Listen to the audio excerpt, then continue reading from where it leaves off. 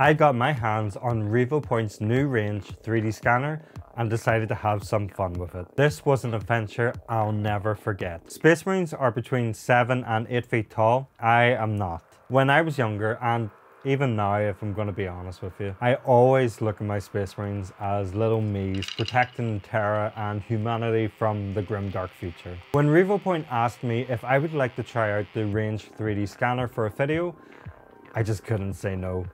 The endless possibilities of 3D printing could be made even better with higher quality scanners. I'm sure if you're like me, you've seen videos of people using an iPhone app to scan their head and put it on a Space Marine, but while it's a good introduction into scanning, I would think that a dedicated scanner would do better. So I'm bringing you along my journey with me. When the boxes came, I was a bit apprehensive, like, what on earth is inside this big box? Well, it turns out it's a huge turntable capable of holding 200 kilograms of weight. The scanner itself is very lightweight and comes with a few different attachments for the bottom, like this tripod. Let's get scanning my ugly mug and turn a childhood dream into reality. I set up the scanner and stood on the turntable and let it do its thing. After I finished turning like a rotisserie chicken, it was time to check how well the scanner worked. The detail this has managed to catch is very impressive. Now I'll have to see if there is much cleanup needed before I can print it. When I was using the scanner, I wasn't exactly sure what I was going to use it for. Space Marine 2 is coming out soon and Lieutenant Titus is the main character. I spent so many hours when I was younger playing the first Space Marine game. Even though I'm a Chaos lover through and through, it was still a great game. I first thought about ripping the head off this Chaos Marine Choi toy, but it was a Christmas present from the wife, so I don't think that would be the smartest idea. So why not just 3D print a huge Marine and use Titus as the base with my big head stuck on top? I got this Titus model from Cults and upscaled it by 300%. Unfortunately, when you upscale or downscale a model, the pre-supports won't work unless it was saved as a Lychee file. So I had to support it myself, which with Lychee's magic button and island detection didn't take long at all. But before I pressed slice, I realized something. I like Space Marines, but I like Chaos more. So it's time to take some inspiration from the Dark Gods and digitally kit bash this model so it really represents me. I want this model to show a Marine that has been corrupted by chaos. They used to spend ridiculous amounts of money in a gaming store selling plastic crack and have been tainted by an easily accessible hobby tool like a 3D printer that makes collecting their models a lot cheaper. Is that too specific? Death Guard were the first models I started to collect on my return to the hobby. I have quite a lot of files hoarded away, but I needed help from my brothers to locate some of these pieces, so I asked my Patreons in the private Discord if they knew the best places to get these pieces. If you want to join in the community, then please consider becoming a Patreon or a YouTube member. It's quite possibly the best Discord in the universe. While I waited for the hive mind to respond, I checked some of my files that I knew would work. There is a model from Tainted Windmill that's like an APC tank used by 6 Space Marines that have been blessed by Nurgle. In fact, I can use a lot of these parts from this tank. I'm going to use Microsoft's 3D Builder to kit bash this model, but you could use Blender or Mesh Mixer, which reminds me, I really need to get back to learning Blender again. Okay, so this is admittedly my first time digital kit bashing.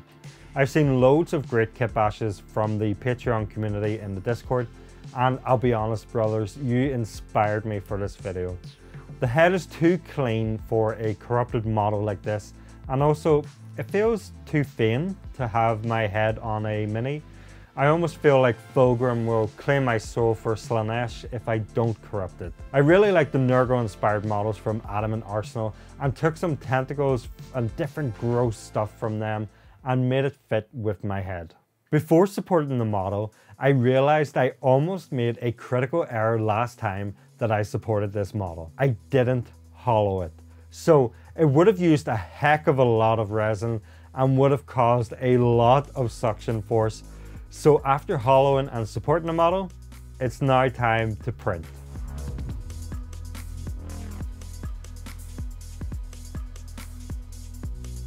Several hours later and it's complete.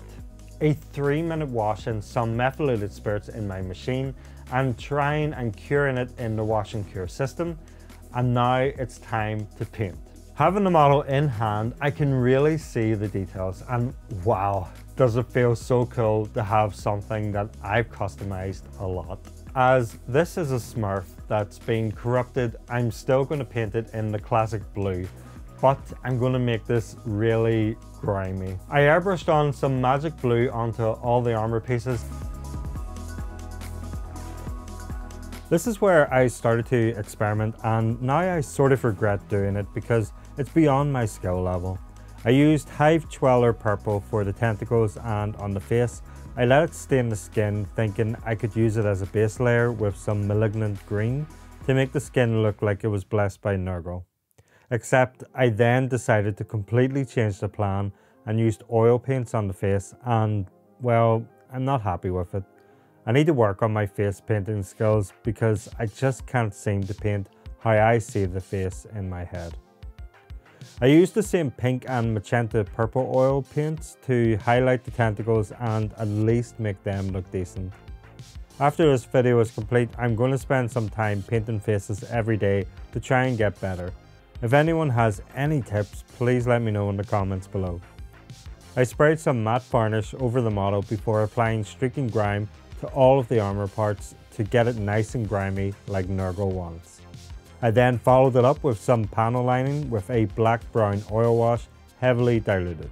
Before I show you the final results, I'll give my feedback on the scanner. The range scanner, like I said earlier, has a minimum scanning area of 50 by 50 by 50 millimeters. It is not recommended to use the range to scan 28mm models. The scan model may not be very fine, but if you want to scan the model of small objects like Warhammer models, it is recommended to use the Revopoint Mini. Overall, I think it's a great scanner and I know I'll end up finding uses for it around the house or in my personal life. The Kickstarter is getting close to the end, so if you're interested in it, then I'll leave the link in the description below. But here is the final result. Some things I've took away from this video is that I need to learn a bit more about Blender, as apparently I could have cleaned up the face more before printing it and it might have helped a bit more with the digital kit bashing. But overall, I'm happy with my first attempt at scanning and kit bashing and will probably do more of the same off camera to hone my skills. What do you think of my first digital kit bash? Let me know in the comments below. If you're looking for more reasons to 3D print models, then you should watch this video next, because with the help of a Patreon, I 3D printed the most unique Kill Team box that puts G-dubs to shame. As always, I want to give a huge thanks to my Patreons and YouTube members. You guys rock. Without you, none of this is possible. I'll chat to you all in the Discord.